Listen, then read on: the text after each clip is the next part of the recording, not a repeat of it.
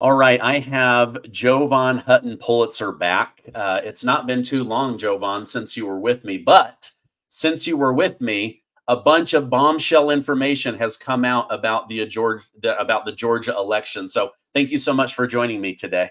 Not a problem. Happy to be here. So last time we spoke, the election committee in Georgia was just finishing up this audit, and the Fulton County Georgia area, where District Attorney Fani Willis is suing Donald Trump for having the temerity and the audacity to say something's not quite right with the 2020 election. They do this audit, and they're now admitting publicly 380,761 ballot images are missing. Right. They've either been wiped or never existed. What do you suspect has happened based on all of the research that you've done? If we look at all of the states where there were any issues in 2020, they all have the same common characteristics. And since we did the full forensic audit in Arizona, we're able to know how they interrelate. So let's just talk about what is a ballot image first. You have a physical ballot. When that ballot, mail-in ballot, absentee ballot, whatever the case may be, hits that scanner, or if you're in a precinct where you walk in, mark the ballot, and it goes into that scanner, well, you now have a physical ballot. Then you have what's called a ballot image. That's the ballot image. It's the documentation that the machine accepted it. Then there are other versions. In between, you can have adjudication. If a ballot had to be changed for a reason, then you get a post image. Then you get it dropped into basically a text file. Then it's dropped into the final count. Now, what a missing ballot image means, and because Georgia has never seen the physical ballots, it basically means that the elected officials have no way to prove that those 300,000 ballots that they say were there and they counted ever existed. Because why? It would have an original image on the machine and it would have an original ballot. And those two things have not been discovered, shown, or turned over. So the first thing it means is, wait, there's probably a problem. And if it stands to reason, like other places, the numbers are fabricated on the end. Yeah, it's like, we can't find the gloves of O.J. Simpson in, like the physical artifact isn't there. Correct. And then like we don't even have a digital picture of Correct. The gloves anymore. So that's why I'm telling people, like, they either don't want you to see these, so they destroyed them, or they never existed in the first place. Like, I don't know can you come up with another option, a third or fourth option? Well, no, by law, they actually have to have both. They have to actually keep these copies. But here's an interesting thing. I'll give it to you in Arizona terms, because they probably did the same thing in Georgia, because we've not been able to see the ballots. If you were to look at election day in Arizona, they have a ballot that they said people voted on election day. They don't have the pre-image, the very first image, but they do have a post image. Basically, what they can't prove is that physical ballot actually ran through the system. And when you can't show it was there in its original state the same way, you can only assume they made up the ballots after the fact. And so there is no logical reason they would not be there, simply because to delete any of them means you have to go in and wipe things out. Now, here's the interesting thing. They're held in batches by machines. And these are spread, let's say, across 5,000 voting machines. Each batch is only about 200 ballots. So think of how many times they would have to go in and delete to get rid of 300,000 images. I'm saying it's not a boo-boo. Yeah, no, it doesn't sound right. The other thing that was interesting is, I don't know if you've heard this name down in Georgia, but Garland Favorito. I know Garland well. Okay. He's my Favorito person in Georgia. I see what you did there. That was clever. He is saying that they have witnesses that are saying that there are many ballots where the squiggle mark to fill in a vote for Joe Biden is exactly the same on many other ballots. How could that be if it isn't just like photocopied or printed that way? Good question. We broke the story now almost 4 years ago that the Dominion systems have the ability to fill in the oval, to actually have a default mark.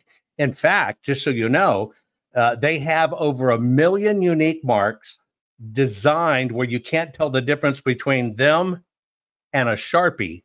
But yes, the default mark is a perfectly filled oval. Now, what happens is that's not the way people normally do it. Why?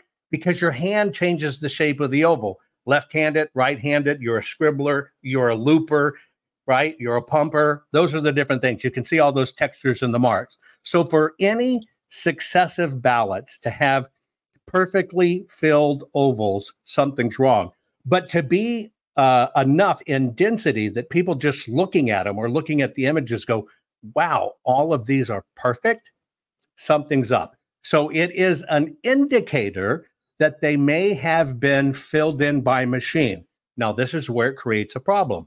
If these were mail-in ballots, which at that time they were dumping a lot of mail-in ballots, there's no logical reason at home that you could fill in the oval perfectly, right? So there's no excuse for that. So the second part of it, all you can deduce is only one of two things happen. Either a machine somewhere in the process inserted the oval, that could be one of the used in the system, or that could be printed, and they shouldn't be printed with filled in ballots, or the ballots themselves some way were mass duplicated, and in that duplication process, it looks like a lot of perfectly filled in ovals. Okay. Now, the other thing that was brought up in this, I guess, committee meeting where they divulged the results is they said, okay, we can't find 380,761 election day ballot images, but we also can't find over 17,000 ballot images from the recount.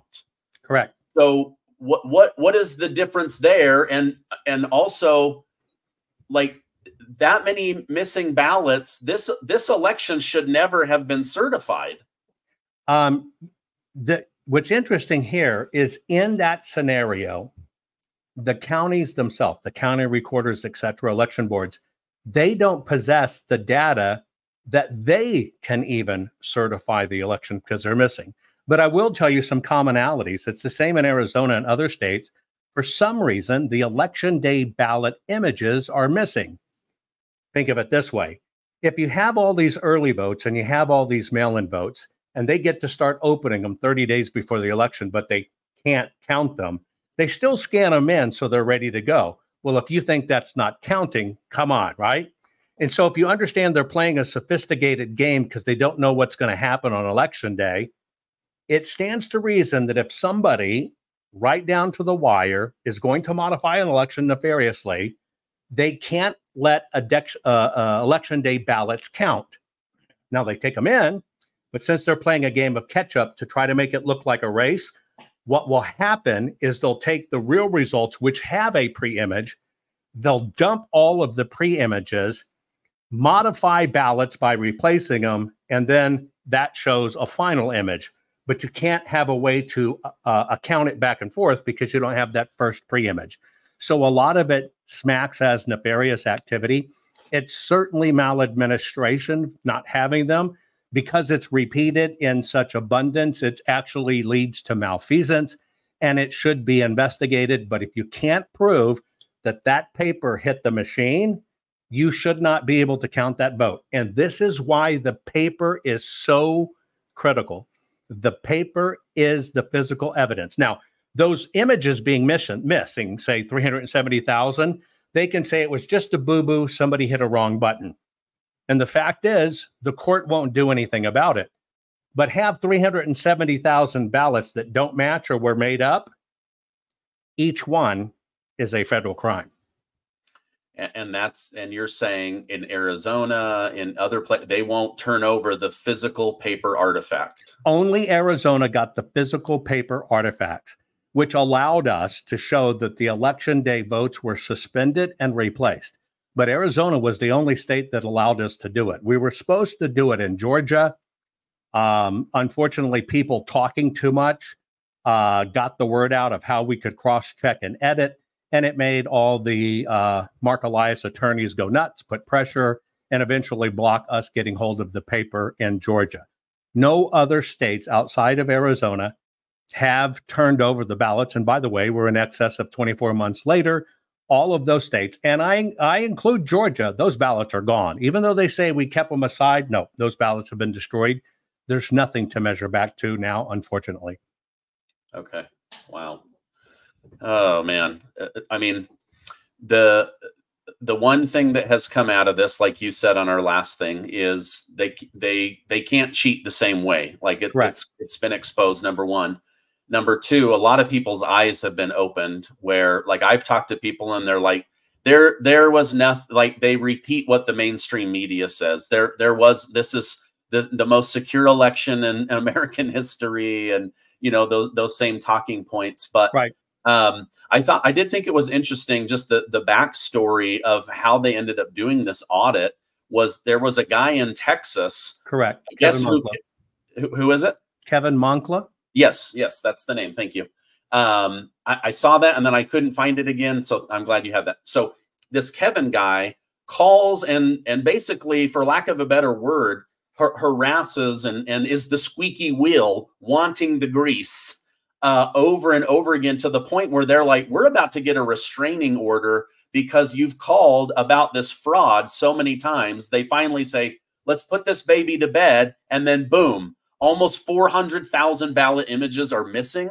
I mean, it's insane. And they apologize. We're sorry that we ignored your calls to check on fraud for over 3 years. We finally check it and we find a bunch. He did freedom of information requests. FIRE requests is what he did to get a hold of the information.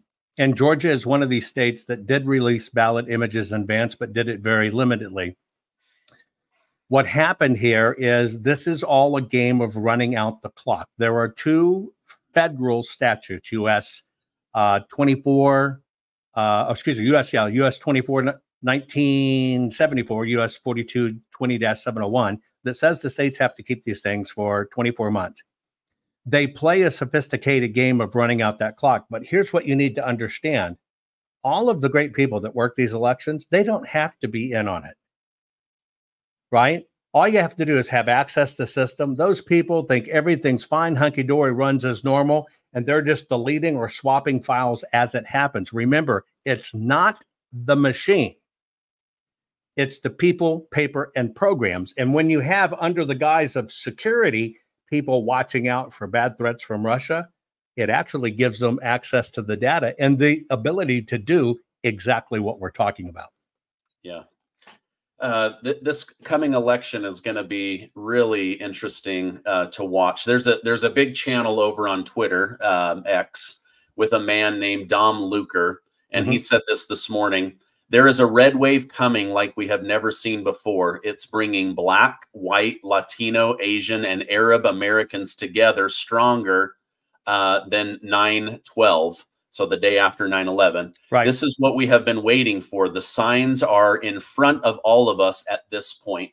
Do you think that's true? Do you think that the Republican Party, that's claimed to be the big tent party, is finally about to see that tent filled with a bunch of people that are just absolutely fed up with the progressive Democrat, radical left ideology? I think the sides are off the tent, and it's now one big canopy. And that canopy has just happened not because the GOP woke up. It didn't. It did exactly the opposite. It's people woke up. You can't hide this. And even though we had incredible maladministration and malfeasance in both 20 and 22, the heartbeat that made everybody wake up is their grocery bill. When they started paying 30% more for the grocery, 50% for their electric bill, almost double in gas, people go, wait a minute, how is this Build Back Better? And that made them stop. The election stuff didn't make them stop. But when they found out that they're spending $700 more a month every month since Donald J. Trump, but getting less, people finally got fed up. And yes, I believe that has transcended all lines. Even in the gay community, they don't believe predominantly should be like teaching kids about anal sex in kindergarten and stuff. There's so many egregious violations that happen that people are walking away from it. And this always happens. This is a sign of when you have a selected, not elected, mail order maladministration sitting in the White House or sitting in any country, all of a sudden, all these fires in all areas start going because it's a free-for-all, because it's maladministration. It's a bad gig. When all of that evil and all of that crap comes out, people finally start to pay attention when it hits close to home. And they're saying, I did not sign up for this. We got to get out of it. Let's go back to our old country, which is, in fact, well, making America great again. Yeah. During the lockdown, I said to my wife, you know, like, they're really pushing people to the brink of like going crazy, this mass psychosis, totally gaslighting us about masks and distancing and shots. And then, you know, the truth has come out. But I told my wife, if the internet goes down, you're going to see people go absolutely berserk. That's right. Gratefully, the internet didn't go down, but that was one of my predictions. The other prediction that I told my wife is I said, when people realize how expensive life has become under Biden, nothing else is going to matter because people want to live. There's people panicking about paying their bills. That's right. And that's, you know, just a big thing. But my worry is, you know, this Dom Luker, very famous, he's saying a red wave. We heard that in 2022. And then it didn't really materialize. It's a red, white, and blue wave. It has nothing to do with whether you're a Republican. It's certainly nothing to do whether you're a Democrat. It has all to do with, are you an American first? And do you love your American freedoms, value, liberty, etc.? So it is, in fact, a red, white, and blue awakening and wave. Okay. Ooh, I love that. I love that.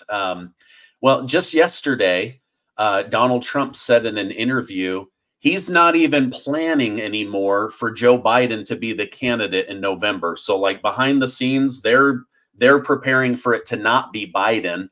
It's an interesting prediction, but could Democrats pump up a new person with this little amount of time before the election? Or do they just have confidence that they can pull magic levers and get enough ballot images to get their party to remain in power?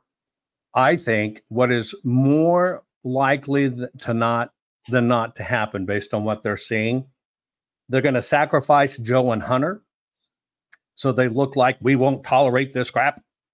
And you might see a throw up of Gavin Newsom and Michelle Obama. Interesting.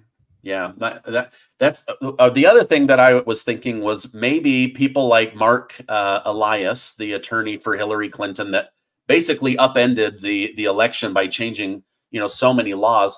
Maybe he goes, you know what, just give it to Trump at this point, and we'll spend the next 5 years changing all the election laws so that Republicans can never win after Donald Trump ever again. That's their plan B. You bet that's going on. It's going on already. Don't doubt that one. You're not like Psychic Friends Network and saying that. They're doing that now. They always have multiple backup plans, and that is one of them. Because I had a guest a couple of days ago that said, well, you know, the RNC has 1,000 attorneys ready to go on election day. I said, it doesn't matter. Mark Elias and what's his name? Norm Eisen, those guys, they are literally lining up lawsuits. They have been changing the laws. They've already drafted almost a dozen impeachments against Trump just in case he gets in. I mean, like, these guys have an arsenal of lawfare ready to go. It's a time difference. Terrifying. The GOP thinks, oh, we're going to have attorneys. We're going to have a hotline. We got 1,000 attorneys. Memo. It's too late if you have to sue and fight for it after the fact. What has Elias and them done? They planned for it for years. They've already been working and doing it to ensure they get to their path. So I don't think it's a bright idea of anybody saying, oh, we got attorneys ready. How'd that work out in 2020 or 2022? Well, like you said, they just ran out the clock. I mean, like the Pennsylvania is a great example, right? 3 years later, they go, wait a minute, 100,000 of these ballots have no date or a bad date or were dated after election day, and they still counted them. But meanwhile, Biden has been in office for over 3 years. It was too little too late. It works more like this. Everybody knew, Democrats and GOP included, Democrats did what they were going to do, raping and getting as much money for them and the GOP as they could. They played like they didn't know, and all of a sudden they're waking up and going, oh my God, 3.5 years later. So now they can play like, we've got to fix this. All a game, all a charade. We have a uniparty. The only people that are going to fix this are you, the voter, the citizens. And that means you have to understand how this stuff is done. You have to become the smartest patriot in the room. And you've got to understand you are the one that wields the power. And when you can instruct your lawmakers properly, when you can articulate, here's what's wrong and here's what I want fixed, we'll get it done. But if you keep on relying on lawmakers to do it, well, we'll be socialists, and you better start learning Mandarin real quick. Yeah, that's my worry. I'm going to put a link down below, Jovan, to your new book, Countdown to Chaos. I want people to go check that out. But tell my audience. But by the way, since you mentioned it, it's a year to the date as we're recording this that I released that book in hardback. Now it's available both in softback and in Kindle form. So when you do that link, now you can get any format you want. Oh, that's awesome. That does actually make it helpful. But what I want to do is tell people about your Rumble show so that they can keep up to date with you. 7 days a week, 7 a.m., 7 p.m. Central Standard Time. I broadcast my show, weird name, Cut the Crap. But crap is merely an acronym that stands for Culture, Race, and American Politics. I named it that because every one of us want to grab these politicians by the lapel and go, cut the crap. And so we all get together as family and friends. We discuss what's going on, how they do it to us to make you the smartest patriot in the room. And so that's on Rumble, rumble.com/Jovan Hutton Pulitzer, 7 a.m., 7 p.m., 7 days a week. Remember it in Central Standard Time because it's 777, and we're lucky we can all get together and discuss this openly. Oh, that's amazing. Okay, I'm going to put a direct link down below. Thank you so much for coming on, helping us better understand what's going on in Georgia, this red, white, and blue wave. I really appreciate it. I hope you have a great rest of your day. Thank you much.